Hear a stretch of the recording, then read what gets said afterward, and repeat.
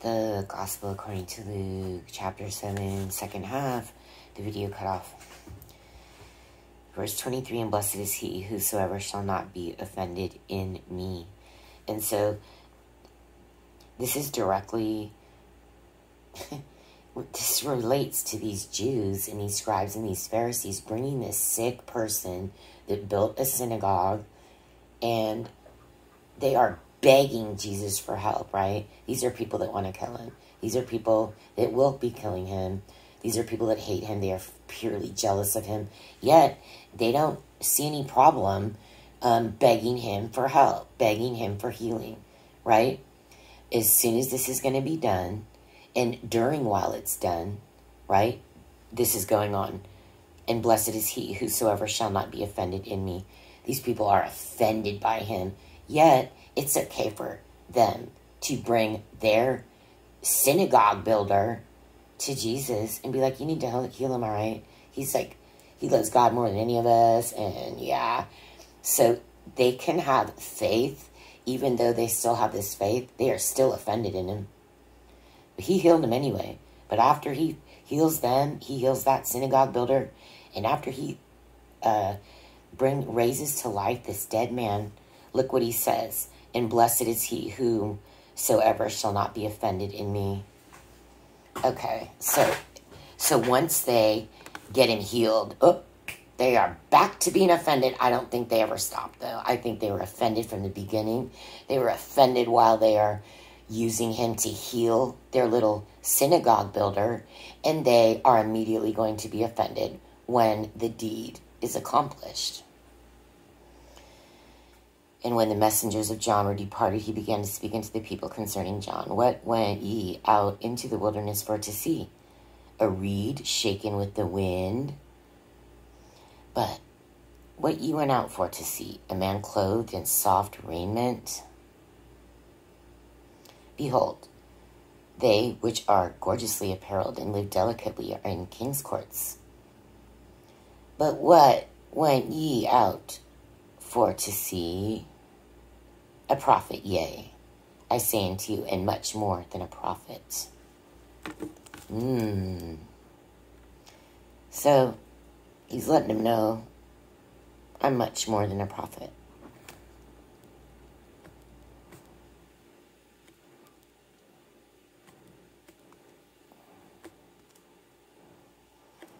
But hey, this is what these people that are so offended in him, this is the height of the cognitive dissonance they can bring to the forefront of their tiny minds, their tiny satanic minds.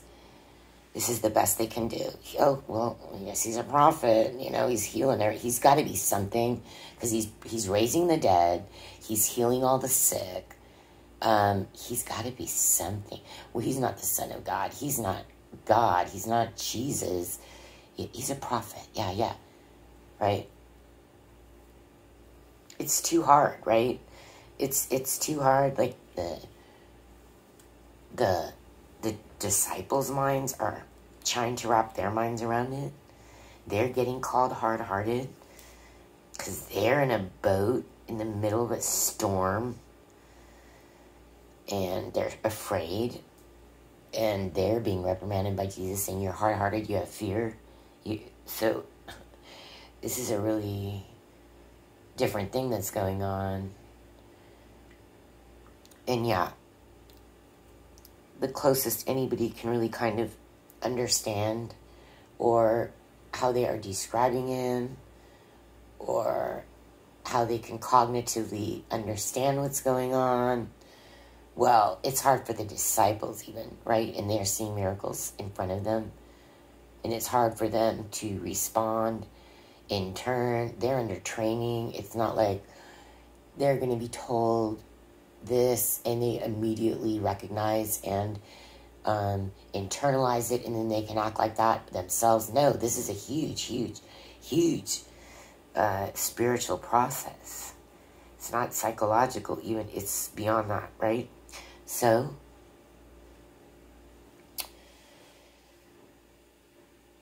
much more than a prophet, he lets them know, by the way. This is he of whom it is written, oh. Yeah, that's even worse. Behold, I send my messenger before thy face, which shall prepare the way before thee. For I say unto you, among those that are born of women, there is not a greater prophet than John the Baptist, but he that is least in the kingdom of God is greater than he.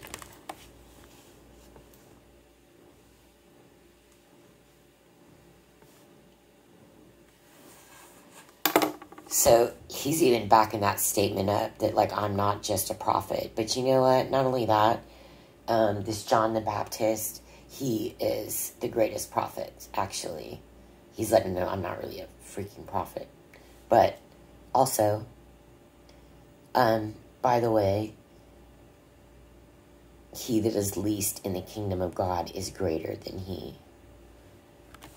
Oh my gosh, right? Whoa, we've all got a lot of work to do there. Wow. Okay, this is what is expected of you Jews that are telling him, oh, he must be a prophet. Because they don't even recognize that John the Baptist was a prophet. And he's been doing this for a while, before Jesus was born, right? And all the people that heard him and the publicans justified God being baptized with the baptism of John. But the Pharisees and lawyers rejected the counsel of God against themselves, being not baptized of him.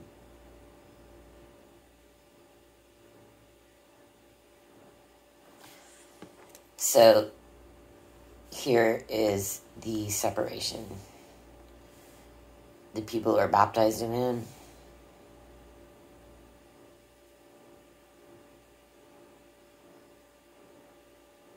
justified God.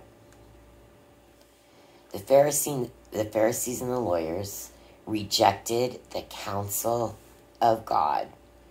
Because why? They prefer the counsel of men.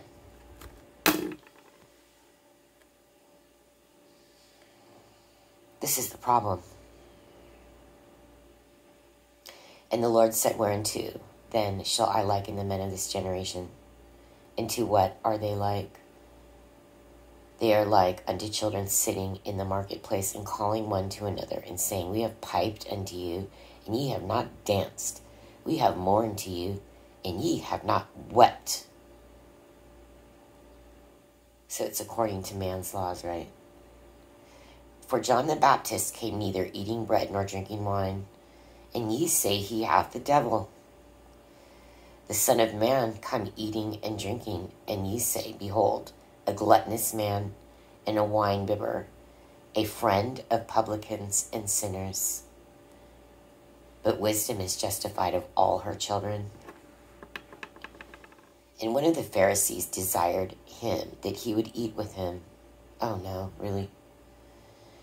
And he went into the Pharisee's house and sat down to meat. And behold, a woman in the city, which was a sinner, which she knew that Jesus sat at meat in the Pharisee's house, brought an alabaster box of ointment.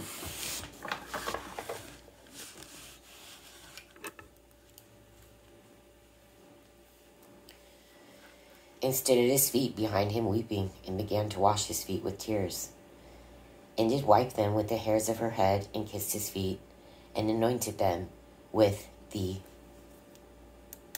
ointment. Now, when the Pharisee which had bidden him saw it, he spake within himself, saying, this man, if he were a prophet, would have known who and what manner of woman this is that toucheth him, for she is a sinner. And Jesus, answering, said unto him, Simon, I have somewhat to say unto thee. And he saith, Master, say on. There was a certain creditor which had two debtors. The one owed 500 pence, and the other 50. And when they had nothing to pay, he frankly forgave them both. Tell me, therefore, which of them will love him most? Simon answered and said, I suppose that he to whom he forgave most.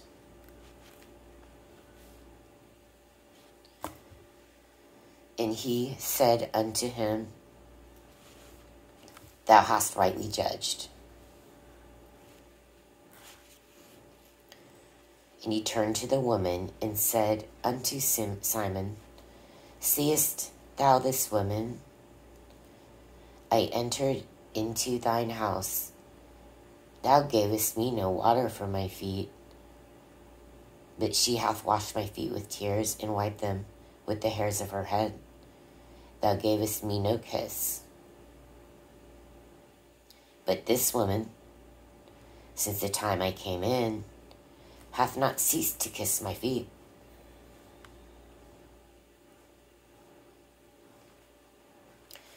My head with oil thou didst not anoint, but this woman hath anointed my feet with ointment.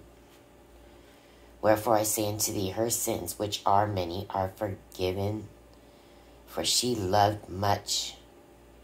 But to whom little is forgiven, the same loveth little.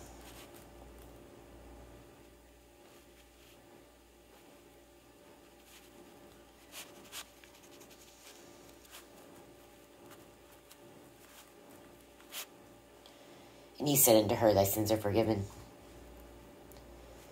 And they that sat at meat with him began to say within themselves, Who is this that forgiveth sins also? And he said to the woman, Thy faith hath saved thee.